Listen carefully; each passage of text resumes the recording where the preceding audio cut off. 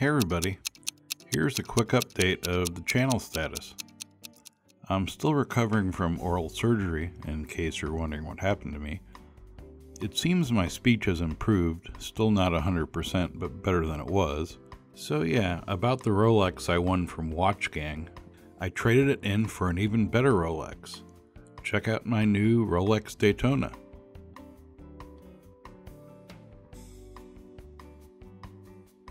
No, but seriously, I sold it on eBay, and after all the appraisal, shipping, insurance, eBay, and PayPal fees, I cleared just under $2,000.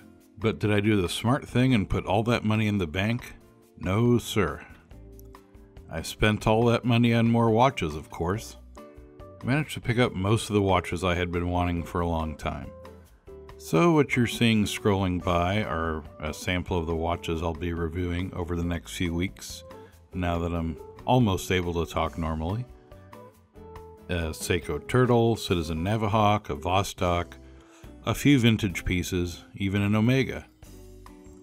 And I still had enough money left over to pick up an espresso machine, so I'll be able to start doing those coffee pod reviews.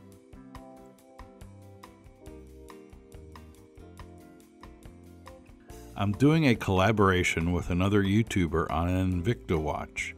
More on that when we are close to finishing. WatchBot is finally back from being sent off to be serviced.